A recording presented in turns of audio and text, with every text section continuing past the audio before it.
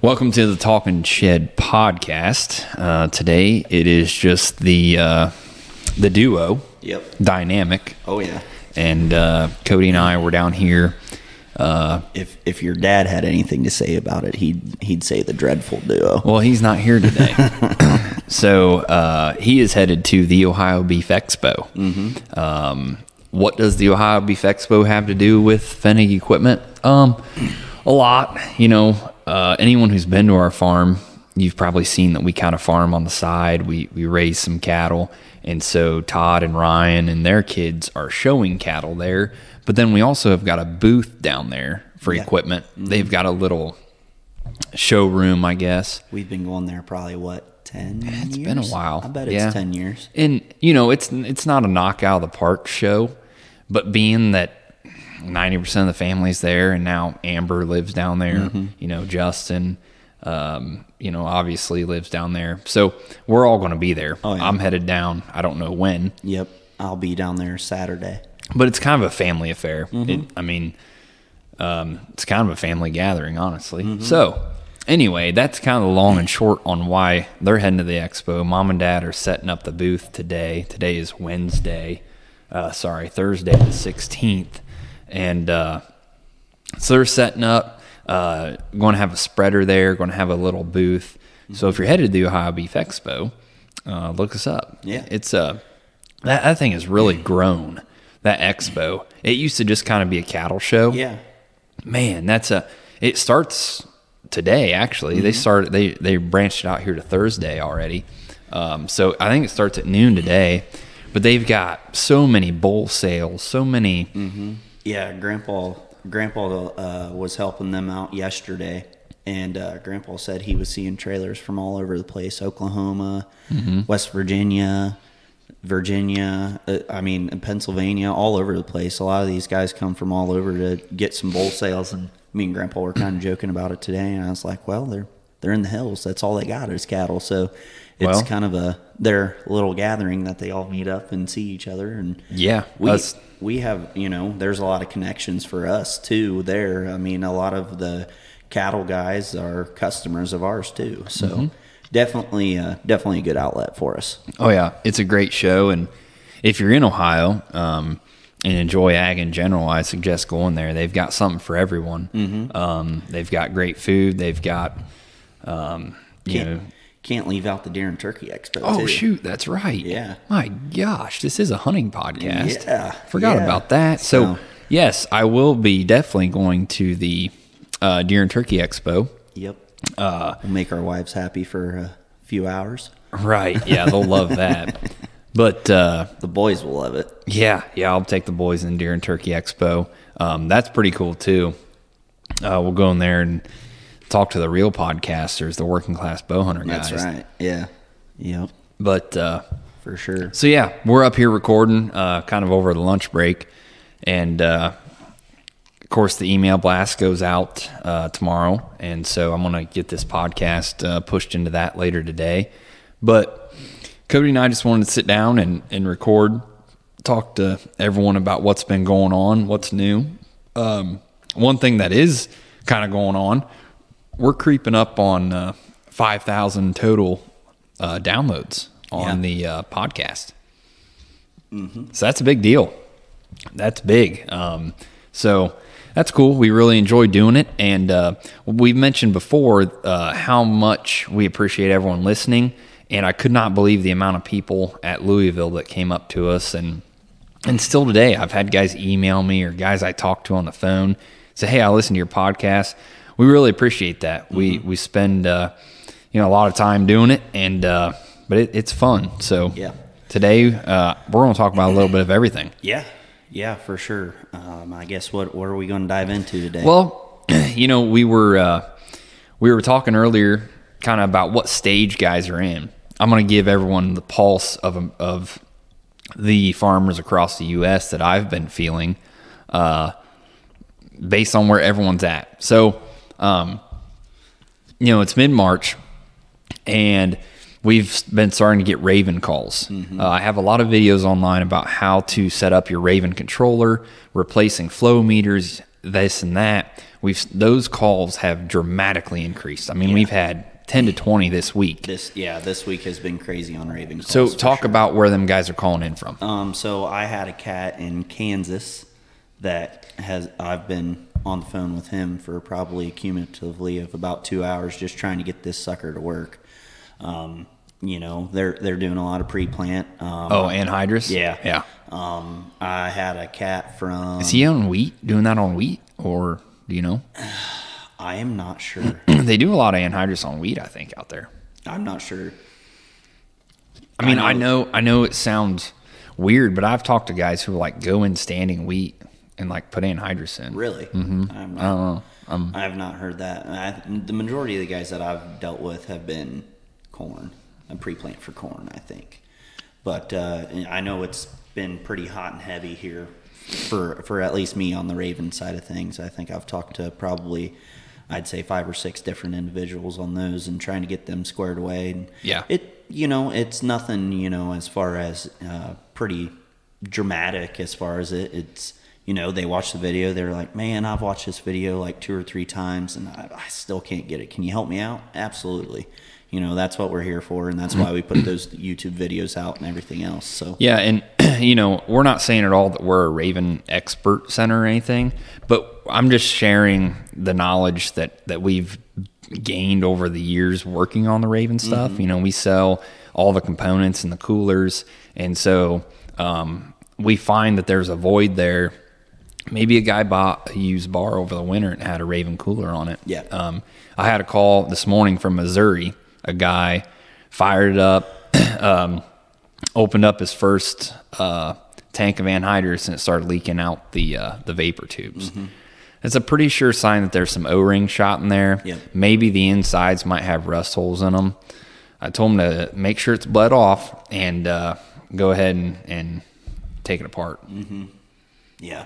So he's working on doing that, and he's going to call me back, and if he needs the O-rings and the insides, we're going to ship that to him. Mm-hmm. Try and get him up and running. So what I'm saying is there's some stuff happening this spring already. For sure. I'm dealing with some guys in South Carolina on their planter. We're putting some Yetter fertilizer stuff on it, and they're ready to roll. Yeah. I was talking with a guy on a spreader down in Tennessee last week, and I called him Monday, touching base. He was looking to buy one. Mm-hmm. And he said, well, I was going to buy one, but we're going to be planting corn next week. Yeah. I said, really? He said, yeah, I think we're going to be planting corn. So honestly, I don't have time. I'm going to hire all this spreading done for right now. I said, that's fine, but it's amazing me how that corn planting is starting to creep north. Obviously stuff's been planted down south, Texas and all that. Mm-hmm. But it's starting to really creep north. Yeah. I got some guys in Alabama. They're going. Yep. That's where I've got an ST cart heading down to, it's not Alabama, it's Mississippi. And they're doing some strip tilling and stuff like that. So they're patiently waiting on their ST cart, but I want to make sure it's right for them so that way it works. Mm-hmm. So yeah, they had that in the shop this week. But anyway, another thing I've noticed a lot of recently, well, mainly it was yesterday. There was a decent amount of wheat top dressed yesterday. Yeah. I saw stainless steel rigs going up and down the road. I saw some sprayers sitting in fields. It was just frozen enough for a little bit there, I think Tuesday evening into Wednesday morning, midday, that guys were able to get some wheat top dressed. Yeah. My guy that I sold a Y drop bar to here, and I think he's in northern Illinois.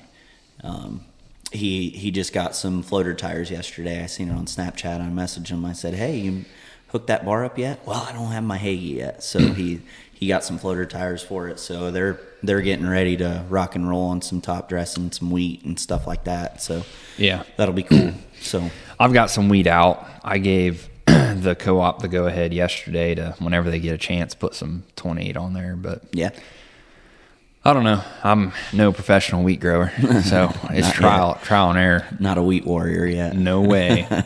No way.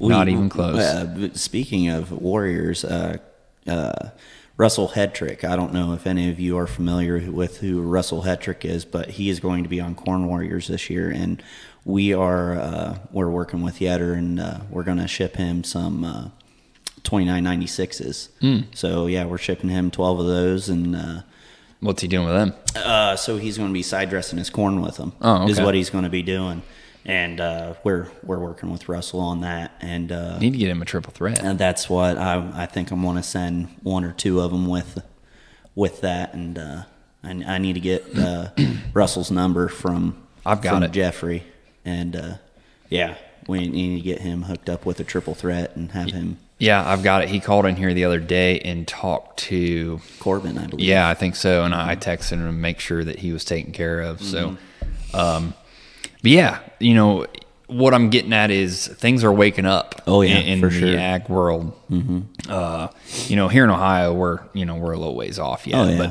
for but sure. you get down there south, you don't have to go very far south. No. And there's some guys. They got their foot on the clutch, and it's getting close to go time. For so sure. That's pretty For sure. cool, but Yep. it's a little bit nerve-wracking at the same time.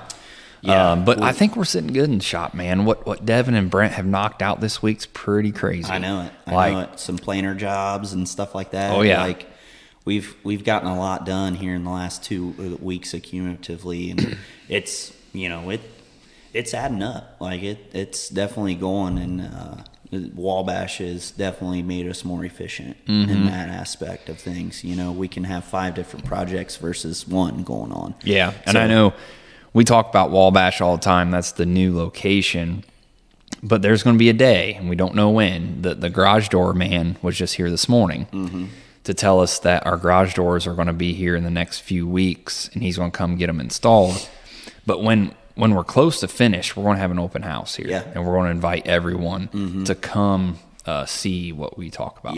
Yeah, for sure. For sure. Yeah, that's exciting for us, for sure.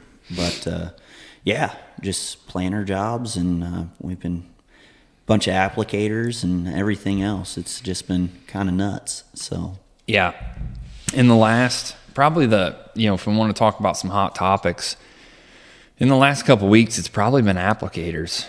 Yeah. We sold about a week and a half ago. We sold a pair up to Michigan. J&M's. We're now sold out of the 60-footers. That used Umberfirth. Yep. 60-footer that we got out of Michigan. We just sold one. Jake just sold one this morning. I sold one yesterday. Yep. 15-row Blue Jet left this morning. You sold an 11-row yesterday. That'll head down to Kentucky here next week, I'm thinking. So yeah, things are moving on the applicator side, which tells me, of course everyone's in a different phase at all times, but there's guys that are kind of done with the planer side of things and they're moving on to side dress already. For sure. So for sure. that's good. Yeah. I think in just the short 2 years that I've been here, I think that this whole planer thing has kind of gone, and it's already been gone already, and not necessarily gone, but they're getting finished up with planers for sure. And usually we don't send our first this year we were fortunate enough to send out our first applicator there before December. And we probably have what I'd say 80% of the ones that we've sold are to the customer almost already. Probably. Yeah. I mean, it's nuts. Yeah. So, We got 2 that are sitting here kind of on deck. They're 99% done. They're going to get buttoned up and delivered next week. Yep. I just got a text from J&M about an hour ago. There's a 60-footer ready to pick up down there. So yeah, they're spitting them out down there at the factory. We go down, pick them up, go through them, get them the way we want them, make sure they're good, and then they leave. Yep. And then we turn it over to Grandpa. Yep. Grandpa hops in his chair in the semi, and he trucks them. He gets them from point A to point B. So yeah, he's going to head down to Kentucky next week on that 11-row applicator that I sold to those guys down there. They actually own a BBI spreader too. So Seth sold him a BBI spreader last year. Hunter sold them some row cleaners at Louisville, and they came yesterday to pick them up, and they were like, I was there, and they were like, hey, come out here. We want to look at this applicator. I'm like, okay.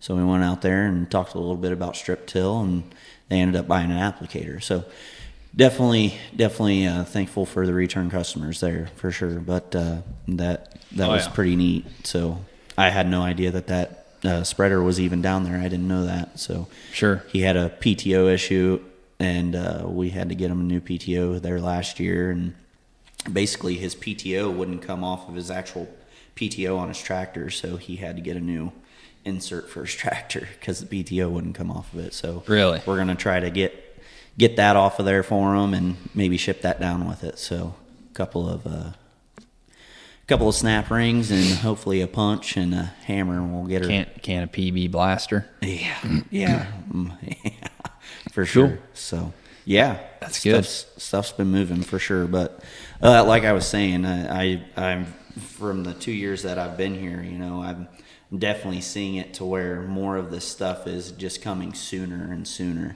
Y drop bars are the same way. We've got probably 80% of the Y drop bars to customers already. Mm-hmm. And the only reason why we don't have the other ones to customers are because we're either waiting on parts or something along those lines, but we'll get them to them for sure. So yeah, the other unit that's been very popular is the spreaders. Mm-hmm. Yeah. We sold a spreader yesterday.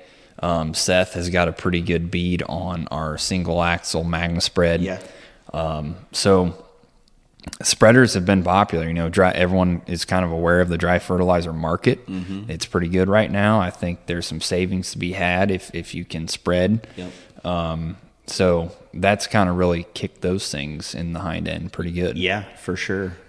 So definitely been busy, but I'm sure you guys don't want to hear us keep talking about all of the stuff that we sold. So, but no, just as far as guys are got their planters buttoned up and everything. It's time to start thinking about side dress stuff too. You got all the planters and stuff completed, and they're out of the shop. So we want to focus on nitrogen application, since that's been the biggest topic here. In the last year or two, and so guys are working on getting those things buttoned up. A local co-op here buys a lot of parts off of us. They're completely going through them, getting them ready for side dress season.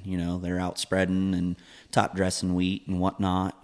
So they're looking at the next phase already, and that usually doesn't always happen, at least everywhere anyway. So right. Mm-hmm. But yeah, definitely a good thing for us, and we're excited about it. So yeah, probably some of the other things coming up for us is we got some Salford meetings. We do some customer appreciation Salford meetings. Mm-hmm. We got one out in Nova next Thursday, a week from today. Yep. And then we've got one the following week here, basically in Coldwater. Yep. So the week after. So. Yeah.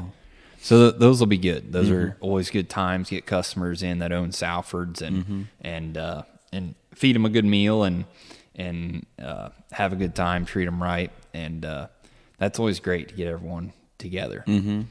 Yeah, it's pretty neat. Lee's going to come up for it. So yeah, Lee Kilpatrick, National Sales Manager for Salford. You guys heard that podcast. My goodness, if you haven't, you need to listen to it. Lee is a ball of fire. The guy is as good as it gets. Georgia boy, man. Georgia boy. He's full of it. He loves it. Yes, and we're very, very excited to have him up here. Mm-hmm. Of course, we're going to show him. He's never been to the Wabash store, and so that's going to be great. He's flying into Cincinnati. He'll be here for a couple of days, and that's going to be a big deal. Mm-hmm. Mm-hmm. Yeah. Lee's by far one of our favorite people that we get to interact with on a weekly basis. As far as interacting with him, and we always see him at Farm Science Review and stuff like that. Him and Gunkelman are in the Salford booth there, and it's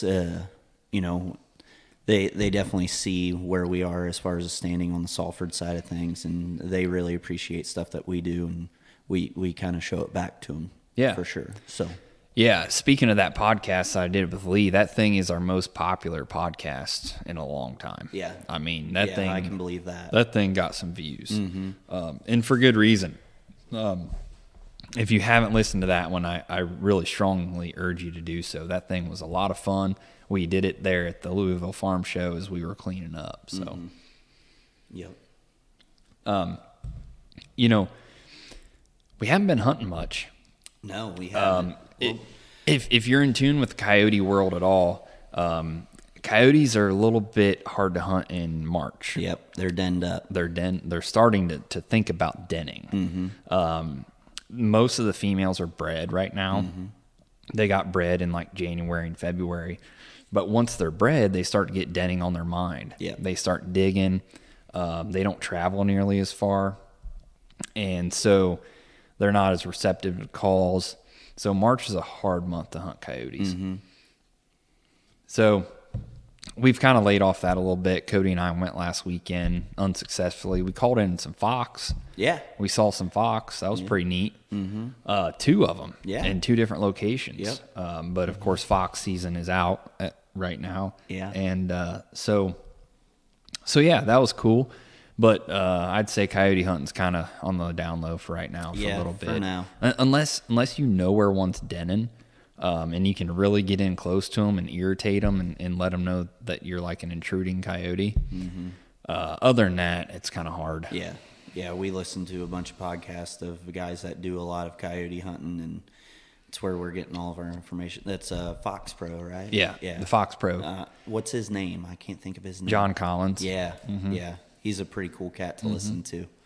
But, yeah, maybe he'll be there at Deer and Turkey Expo. Him and Tori. Yeah. Tori from MFK Game Calls, they teamed up with Fox Pro, and Tori raises coyotes, actually. Really? Yeah, I didn't know that. Yeah. Oh, yeah, that's how they get all their calls and Yeah, stuff like that. all their noises. Yeah. He literally raises them and records the coyotes throughout the year, and that's how they come up with their calls. Yeah. Yeah, for sure. So For sure. he's got all the calls named after the coyote. All the coyotes are named. I'm trying to think of one. I can't remember some of the names of the coyotes, but he's got a lone howl, all kinds of distress and whatever. But it's pretty neat. Pretty neat. It'd be I can't imagine raising some coyotes and recording them. That'd be pretty cool. So the only one I can think of is the rabbit in distress one, the raging cottontail or something like that. KG Cottontail. Yeah, KG cottontail. That's a Fox Pro sound. Yeah. But really, the only hunting to be done right now is maybe some shed hunting. Yep. If you're a deer hunter, deer are losing their antlers right now. Get out there and look for their antlers, so that way you don't find them in your tractor tire. But they're pretty good at hiding them. I'm just ready for side dress season. That equals fishing for us. So. Yeah, we got some fishing trips lined up. Yep. Heading up to Lake Erie, going to do some walleye. And Yep. so that'll be a good time. Yeah, we went to Michigan last year, and that was pretty cool too. But Lake St. Clair. Yep. We went up to Lake St. Clair, and that was pretty cool. But yeah, we enjoy our fishing, that's for sure. So Well, walleyes are fun. The best part about that's eating them. Oh, yeah. I mean, but we go up there on a charter, and we'll catch a 4-man limit in an hour. It's crazy. yeah, it's a blast for sure. That'll be in May, but yeah. Which honestly isn't too far away. No, it's not. We're going to be through March already, and that's hard to believe. But Makes you sit back and you're like, where'd all this time go? oh You yeah, know? I know. I was looking at the board. We have whiteboards, and we just litter them with writing of notes of everything. And I was looking at a whiteboard this morning, and it laid out all the farm shows that we had upcoming. This was like in November. And it's like you look up there, and every one of them farm shows is done and over with. Between that and we got a list of all the VRT demos that we're going to be doing. Right. And it is a list. I mean, it is a list. I know that. Probably got 25 to 30 guys on there. It's crazy. I know. It's like where are we going to find all this time to get all this done? You know what I mean? I know. the VRT, everyone's heard the hype about it. And I wish there was a way, but there's not. I wish there was a way for everyone to, like, if you could put on some like virtual reality goggles on a guy. I know it. And he'd be like virtually walking through a field that had been ran. And, but you have to physically just go to their farm and demo it. And nothing wrong with that. That just takes a lot of time. Yeah. I mean, one demo is going to take you a whole day. The farming simulator deal. Yeah. It would be that. For sure. Yeah. Salford needs to come up with a simulator somehow to, you just email a guy a file and it's like, okay, here is an in-depth 5 minutes of it in corn stalks at this degree. And here's it is in bean at this degree. And you can like feel the soil and move it around. And it'd be cool. It would be. It would save so much time. But, you just got to get it on everyone's farm. But I can't wait for the day when the VRT is as well known as the Independent Series. I know it. And guys can just kind of know what they do. Because right now it's kind of an exploration stage. Right. Yeah. Nobody knows what it does. It's too new, type deal. Everybody and their brother had a 570 back in the day, and they're like, oh, yeah, okay, yeah, I know what that thing does. Okay, so it just has more coils? Okay. Yeah, the VRT is just a totally different animal. It is. You could describe it all day long, but until you really can see and touch and feel what it can do, you're kind of in the dark. So we've got a pile of those demos to do. I don't know how we'll ever get to half of them, but our plan is to get some of those tools pre-staged at the first demos. I want to have like 3 or 4 of them things pre-staged, so that way if there's a day that the weather turns, and no matter what day of the week it is, that customer can hook to it and be like, hey, Adam, I think we can run tomorrow. And boom, we jet down there and we run it. Instead of, hey, call me when it's fit and we'll pull the tool to you. And you lose a lot of time doing it. I mean, it's nuts. I mean, like you think about last year and even over the fall, how many demos we did. I mean, it was just astronomical. Oh my gosh. How many demos we did over the fall, and it's just, I think springtime is more of a guy like that's whenever guys want to know what it's going to do. Yeah. I think, don't get me wrong. There's definitely a positive to be doing demos in the fall. I mean, I sold one off of a demo during the fall, so it's not saying that it's not possible to get a guy not necessarily talked into, but getting him convinced that this is a tool for him in the fall. We've technically only really had one fall with it, so it's tough, but it's a lot of work, and we make our wives pretty happy doing it. So it's easier to do in the spring because in the spring is where the rubber meets the road. In the fall, you're just banking on it looking okay and being fine to plant into. Yeah. But in the spring is when you actually plant into it. Right. Obviously, it's like, well, bring that tool down, and I want to see what it'll do in these corn stalks and how I can plant into that. Yeah. Well, that's when the truth comes out. Can you plant into that? Is it smooth? Does it break everything up and do everything that you want it to do? So this spring, our focus is going to be on VRTs because we're pretty heavy on them right now. Yeah. Well, I mean, you sold one yesterday. I did. So. Yep, 25-footer going here south of Fort Recovery, going down to Union City, Indiana. Customer had a Great Plains Terramax that we traded in. He liked the versatility of the Terramax. He didn't like the gang style of the Terramax. He saw what the gangs can do. Yeah. He saw his issue. He saw a lot of washboarding. Yeah. Mm-hmm. And, I'm not going to downplay any color of a tool. You've maybe seen the video I did comparing a 1200 to a Kraus. And all I was doing is showing real life the difference. Mm-hmm. And, he liked the versatility of Terramax. He didn't like the washboarding effect that he was seeing. Mm-hmm. So yeah, he jumped all in on a 25-foot VRT, and I think it's going to be great. He ordered it. He won't get that tool till like September, but he don't need it till fall. So yeah, so it'll be perfect. You know, we're just, you know, guys will have some corn off for silage and stuff like that in our area. That's pretty common. Just a lot of dairy farms and stuff like that in our area. Pretty heavy in livestock. So it's, you know, we are able to get tools running pretty early in our area just because of that. So right, it's nice. I mean, we're pretty thankful for it, you know, for sure. You know, that's how we generate a lot of this content that we're able to show you guys. So it's definitely beneficial to us, and it's kind of crazy the world that we live in. You know, you get outside of this area and you see a lot of stuff that's just still standing, and it's like, yeah, we got some bare fields out there right now. It's just livestock population in you know, Mercer County, Darke County, and you know, even in Jay County. I mean, that's a pretty heavily populated livestock area for sure. Oh yeah. Well, I think we overlooked the manure. Oh yeah. I mean, you know, I talked to a lot of people, and manure, I mean, it's amazing how far these guys are trucking this chicken litter, you know, out of this area. Yeah. Just within a few miles of here, they're sending it southern Ohio, southern Indiana. They can't get that stuff fast enough. Oh, I know it. It's crazy. And so I think we're fortunate on, and sometimes we take for granted how readily available manure is. Yeah. And what that stuff can do to the soil. But it's a big deal.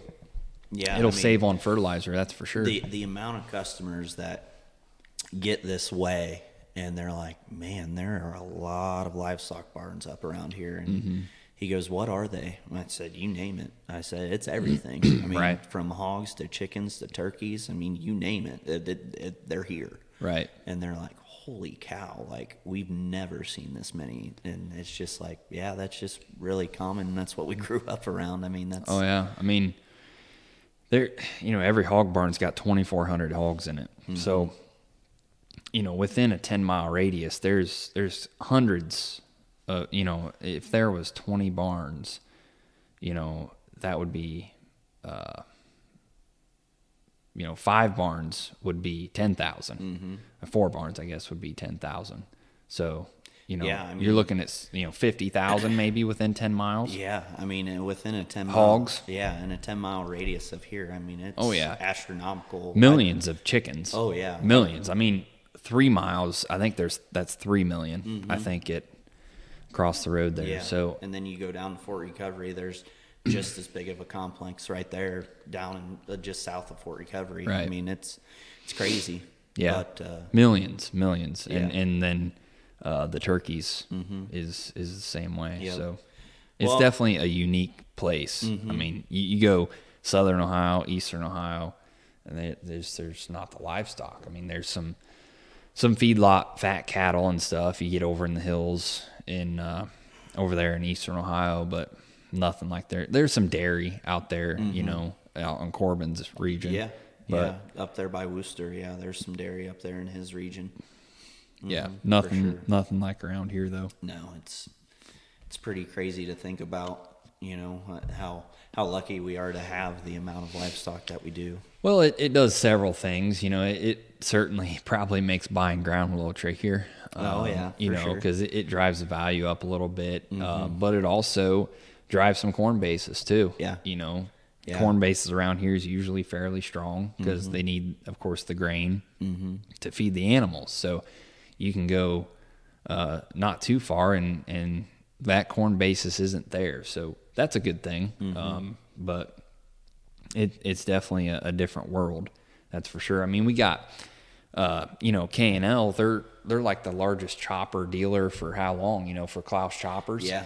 There's guys in Michigan that come down here to get their choppers from K&L and parts. Oh yeah. I mean, you name it. It's pretty astronomical how big of a hub they have for that. Not only that, you look at the dealerships in general right in this area. They're focused on manure spreaders, hay and forage, livestock producers in general. Yeah. It's amazing how many dealerships are carried in this area strictly from livestock. You know, you've got North Star, you've got Burn, You've got Kenfeld in Coldwater. You've got Hulls in Fort Recovery. You've got K&L down there. You've got TTG in Bluffton and Van Wert, Kenfeld. Apple. There's so many dealers right here. So Koenigs and Botkins. I mean, it's crazy. I mean, there's, as far as a dealership population, there's a lot of, I mean, you talk to guys out in Illinois and Iowa and stuff like that. I mean, their closest dealership's 100 miles, and you're like, how do you even manage that? Like, right. You about almost have to have your own freaking warehouse for half the stuff you own. Oh, you yeah. know? It's nuts. Yeah. I mean, if you wanted to buy a tractor right here where we're at, your options are endless. I mean, you could buy any color tractor for a 20-minute drive. Yeah, I mean, if you're Easy. after a 150 horse tractor, there are 5 places that you could stop at within 20 minutes, and you'd be able to get one. Yeah. That's kind of unheard of. Yeah, it's crazy. No doubt. But today, Devin and Brent, you sent them out west, didn't you? Frankfort, Indiana. Yeah. What are they doing out there? So had a gentleman called off a Farm World ad for planter, planter tanks and fertilizer application, stuff like that. And he's getting it all there. He was getting it all set up, and he didn't think that he'd have enough time to get it done. So we sent them out there, and they're going to get that wrapped up here today, hopefully. So I see. So doing electric pumps, you said? Yeah, electric pumps, a couple of Bencos, and running some plumbing and some red balls and all that good jazz. Cool. He had one of those fancy-dancy aluminum distributors that we like to talk about. Okay, yep. Yeah, so off the top of his pump. Did away with that. Yep. Put red balls on it. Sweet. Yep. He had a ground-driven pump, and he just wasn't really satisfied with it, and so he's like, man, is there just something that I can just, it's super simple, has a whisker switch and turn it on and off, like real simple. And I'm like, yeah, we could go electric. And the gallonage worked out in his favor to where it would work, and so that's what they're doing today, running some wiring and some plumbing and getting that all done for him. So I sent him down south near Richmond on a pretty unique job the other day. It wasn't a big job, but kind of unique. Have a customer that is running some, what's he running? Xyway? Is that what he's running? Oh, okay. I think. An in-furrow product that has to be agitated. And so he has 2 tanks on his planter. One's a pull behind and one is mounted on the planter. And he wanted to know if we could rig up an agitation system. And so what we did is we put an electric pump for each tank, and we put Ag Express made us a control box that went up in his cab with switches, so he could turn the agitation on and off. And basically all we did was rig up, where the inlet for the pump is sucking out of the tank, and the outlet is going in the top of the tank. Sure. So that pump's just going to run all the time and recirculate product as he's going. Nice. To do an agitation kit. So Ag Express made a sweet harness. Devin measured everything and drew it out so he would have a disconnect at the hitch. Yeah. And ran it back the planter. It wide off for each pump, and then it disconnected again at the rear of the planter for when he hooks and unhooks that pull behind wagon. He's got a Yetter all steer cart. I would love to know just some of the different stuff that we've done that we don't have pictures of, that you're just like... Some of the unique projects? Yeah, just some of those different ones. Like, this inner-seater bar out here, that's going to be a pretty unique one, for example, just some of that different knick-knack stuff that you don't get into every day that you, like, I almost want to get we need to have like a wall of fame board, and we need to have that like hanging in the office somewhere, just different neat unique products, like that 16-row strip freshener bar, or the 32-row that went down to over by Botkins. Those are the neat unique deals that I wish that we had like a portfolio board of like guys would walk into our showroom and they see all these different neat knick-knack things, like kind of a picture collage almost. I've got most of them on my phone. I mean, a majority. Yeah. You know, I don't go on the service calls like I used to. Yeah. So I don't have them as much. I ask them guys to take pictures of them all the time, but sometimes they can be like truck drivers who don't like to call ahead. They don't always take the pictures for me. So yeah, I don't always have those, but we need to get back into getting those pictures taken. I will say I'm pretty pumped for some service calls this year.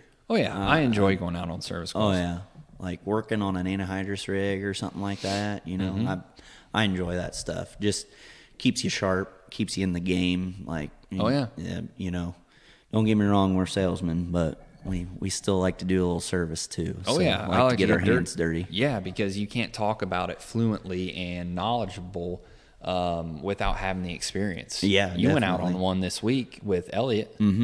Yeah, it was pretty. I mean, it was pretty clear and cut. I mean, basically from Salford, the main up and down stops for his axles. Something about whenever Salford assembled them, they weren't the right ones, and so he couldn't get his pins in and out, and it left here that way, and they couldn't get the pin out, so we went out and swapped those. And I mean, if they were all like that, I'd do them every day. You know, we were in and out of there within 15 minutes. I mean, it was like nothing. Take a couple of cotter pins out, and you know, you're in like Flint. You know, so I don't know. Like, there's stuff like that that's nice, and it's just you get it done so quick, and you're like, man, like imagine if I had like 5 of those lined up today, and we got them all done, and it's like, man, look how efficient we were today on that. Like, well, those ones are fun because you know that.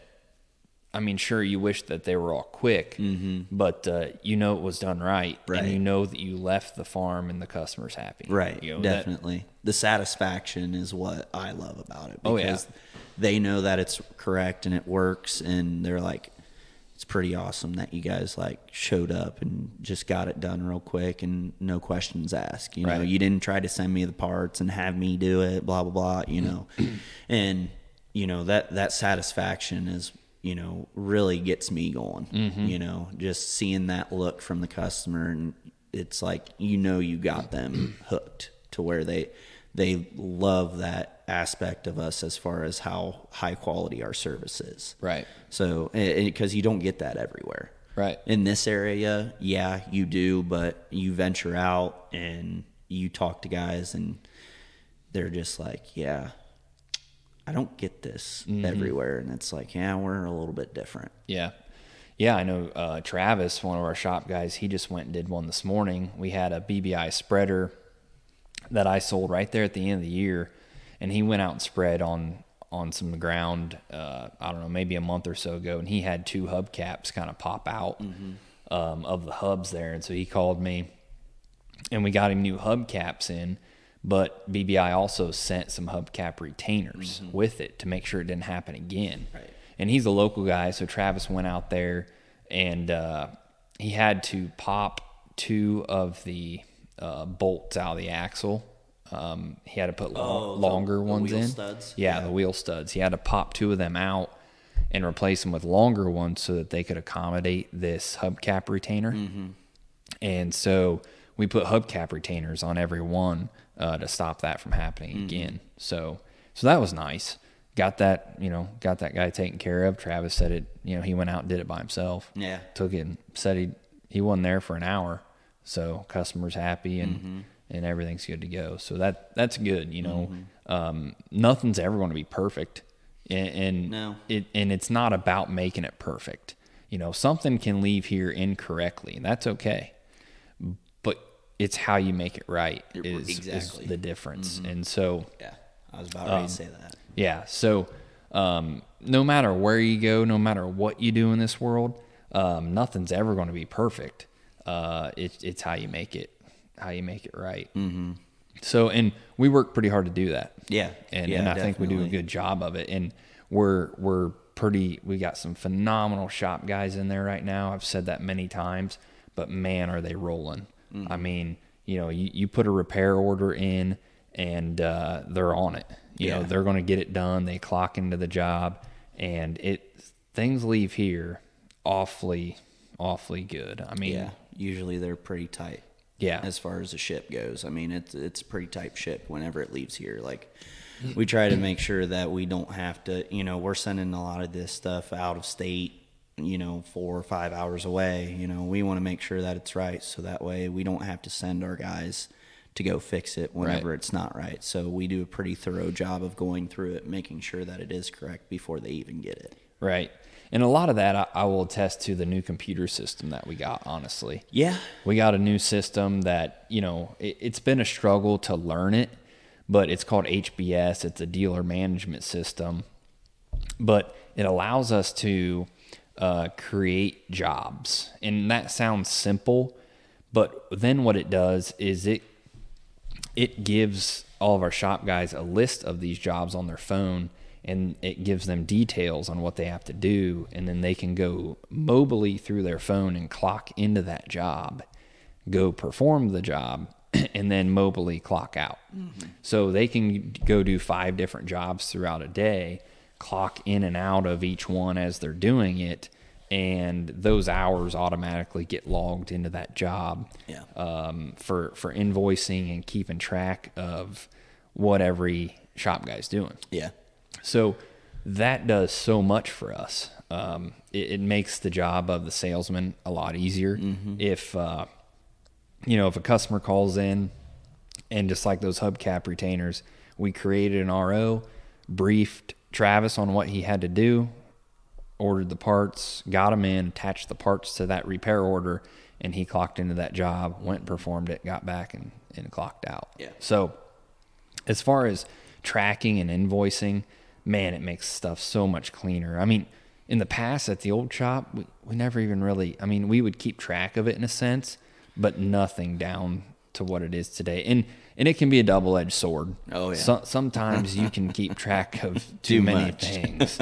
And it can create a lot of questions, just how it can solve a lot of questions. Yeah, so it's a double-edged sword, but for the most part, it works pretty well, and it definitely has made us more efficient. Oh, no question. By far. Mm-hmm. Yeah, and I think the shop guys enjoy knowing that their time is allotted in the correct way. It's accounted for. Yeah. Yeah. Mm-hmm. And then, of course, they know that we're billing out their time, mm-hmm. so it gives them a feeling of being able to put in the effort to move the company forward. Yeah, they definitely feel involved in generating revenue. Mm-hmm. Because they know that they performed a good job on a piece of equipment. They got the customer running, and that the company was able to move forward based on their work. Yeah. So I think they really enjoy that part of it, knowing that they play a big part in the generating revenue of mm-hmm. the company. Yeah. They're huge in that aspect. So yeah, the HBS system tracks all of our inventory, all of our invoicing and sales, and that's a big deal. Yeah. Because whenever you have 2 stores, which 2 stores is not many at all in today's day and age, but for us, it's huge. What store certain things are at. And as salesmen, that's very important. Mm-hmm. So if a guy's coming to look at a BBI spreader, you don't really want to send him to the wrong store, right. Especially when those stores are 3.5 hours apart. And I'm not talking from experience or anything. Never. No, never done that. Yeah, I'm here to look at this piece. Oh, yeah. Well, what store you at? Oh, I'm here north Mansfield. Oh, yeah, that piece of equipment's at Coldwater. It's another 3 hours this way. Oh, okay. Well, Cody, it's never happened. Well, I said it's never happened. It's never happened. You want to talk about an awkward phone conversation? That's a good way to start one. Yeah. But there's a lot of stuff out there, though, too, luckily. But not all of it. So the majority of everything. Especially whenever it's a specific piece of equipment. You're like, yeah, I seen this thing on Tractor House, and I was coming to look at it, and well, I just typed in Fenton equipment, it brought me here, and I'm like, there's an address to where one is. Yeah, it's easy to overlook. It is, but that's all right. I'm guilty of it. Yep. You're guilty of it. Everybody's guilty of it. Yep. So, but except Dad. No, yeah, no, he ain't no way. You were thinking it. I just said I know. He don't listen to our podcast, and he wonders why he calls us the destructive duo instead of the dynamic duo. Oh, that's funny. But yeah, that's kind of a gist of what's going on now. We're ahead of schedule by a large margin, but numbers show otherwise. We're selling equipment at a faster pace than what we did last year, but the shop is at a way faster pace, definitely, than last year. But it also, I think, has to do a lot with how we order product too, because we order a lot of this stuff ready to go now. Yeah, like we used to, because there's definitely you can save some money by ordering it partial from the manufacturer and kind of building it up on your own in the shop, but it creates a lot of time. A lot of work. Yeah, like the BBI spreader that we sold yesterday. He dropped a hitch pin in it and left at that same time. So there was literally 0 RO hours on that unit. The applicator Jake sold today, he sold it as is, and the customer pulled it home knowing there was some repair work to do on it. And he dropped a pin in it, and it's gone. So those 2 units get 0 RO hours. So, we're ordering things more ready to go rather than having to bring them in the shop and kind of custom fit them, I guess, to this. Yep, for sure. Which saves so much time. It's crazy.